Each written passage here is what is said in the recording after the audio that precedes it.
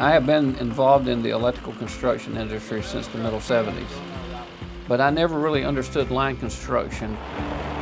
To get an understanding of this important part of our trade, I traveled south of Amarillo, Texas to go travel a job site with Wilson Construction. The scope of the job site, the amount of equipment required to do the work, and the volume of financial risk is truly incredible.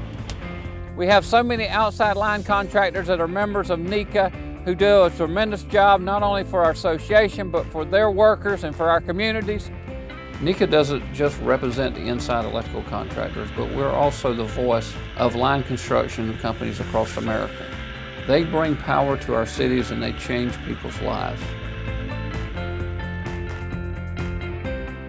Next, I visited Fort Riley, a military base in Oregon, where our outside apprentices attend a training camp every year.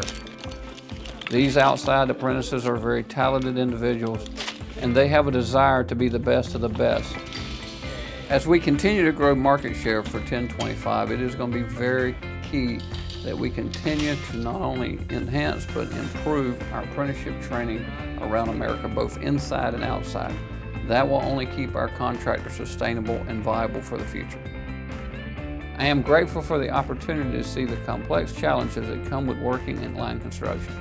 But I'm so proud of the opportunities and the industry that I can see coming for us on the outside.